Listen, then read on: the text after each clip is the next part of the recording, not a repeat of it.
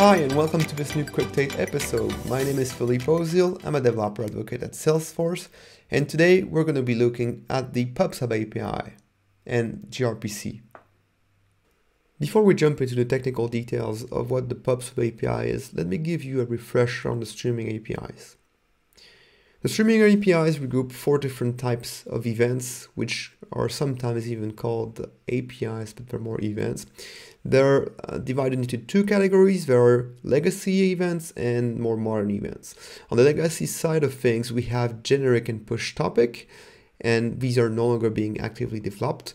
But then we have the modern events that are the platform events and change that capture events. All of these streaming APIs rely on a single protocol when you work outside of the Salesforce platform. And this protocol up till now was limited to commit-D.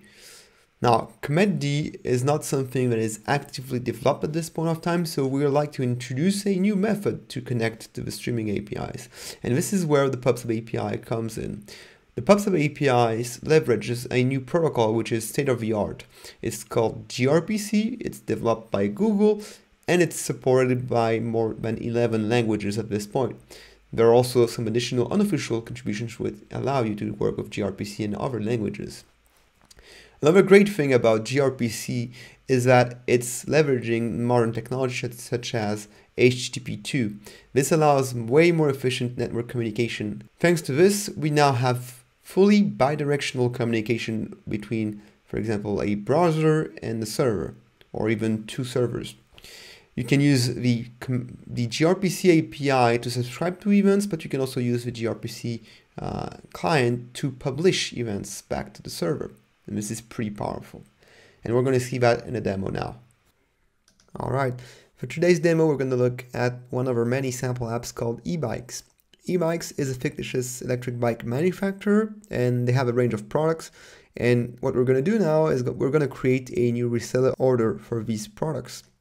So I'm going to go here and I'm going to create a new. I'm going to select one of the accounts called Northern Trail Cycling, and I'm going to create a draft reseller order.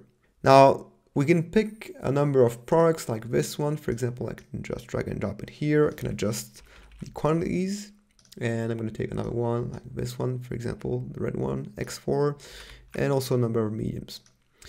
Once we're happy with our order, the next stage is to send it to the eBikes manufacturing division.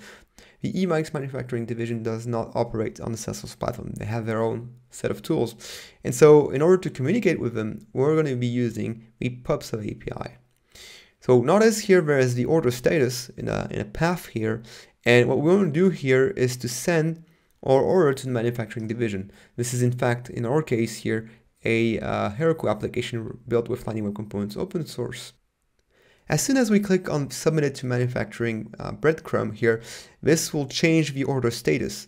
This will then fire a change data capture event, and the change data capture event will be captured by the eBikes manufacturing application. So let me do that now. I'm clicking, and here we go. You can see the order just arrived on the eBikes manufacturing site.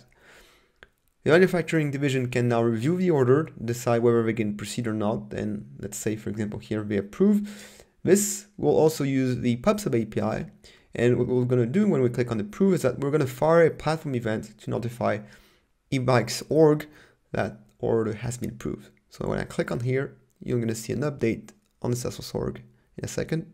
Yes, and here we go. We can see that our order was set to approved by the manufacturing division. We can now take a quick look at the code.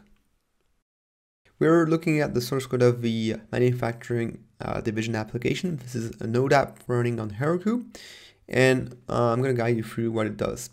So first of all, we retrieve a number of variables from the environment, making sure they're here, reporting errors if they're not. Then we declare 2 channels. These are streaming API channels. One is for a change data capture when there is a change to a reseller order. And the second one is a platform event. That's the one we'll be firing back to the org to notify the org that we have changed the status of the manufacturer of the reseller order. And this is the body of the app. The first thing that we do here is that we connect to the Salesforce org. We use a client. In this case, it's actually a JSForce client to log in. Now, the PubSub API requires an authentication token. So to get this token, we first need to authenticate with a client. And this is what this is doing here. Finally, we use the PubSub API to retrieve some schemas for the 2 events that we've declared. We create the PubSub client here. This is actually a gRPC client, and it requires a number of things. First of all, it requires a proto-file. The proto-file is a text file which describes the different operations that the gRPC client supports. It has operations like publish and subscribe, for instance, and also get schema.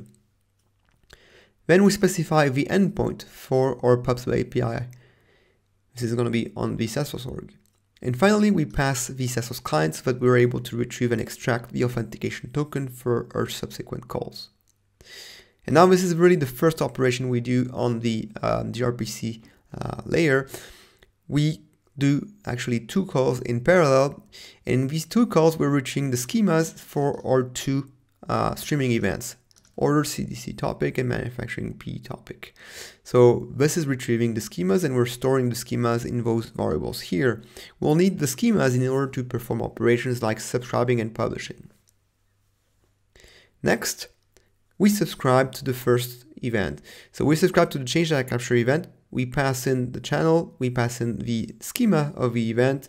And here I've hard-coded the number 10, which is the number of events that the PubSub client will wait for before disconnecting. So this is a limit that is put in place in order to avoid being overloaded with events. If there's a huge spike, the client will shut down and will not absorb all the spike. Obviously, you can reconnect from time to time, or you can increase this limit as needed. Since this is a small demo, I've left it to 10. And then finally, there's a callback. Each time we receive a new change data capture event, we'll be running this function. We extract the status of the reseller order from the change event, if it is present, because it could be that the change data capture event is not tied to a status change. It could be that we've changed another field in our reseller order. We retrieve the header of the change data capture event, and then finally we filter a bit the events. So we're only going to take updates operations, not just insert or delete.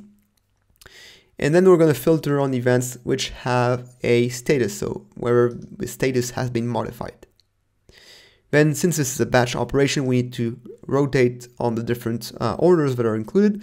And for the selected messages, we'll fire a Websocket call to the browser that is listening to manufacturing events. So this will allow us to calculate and display the order information and show it with a little animation like we had before.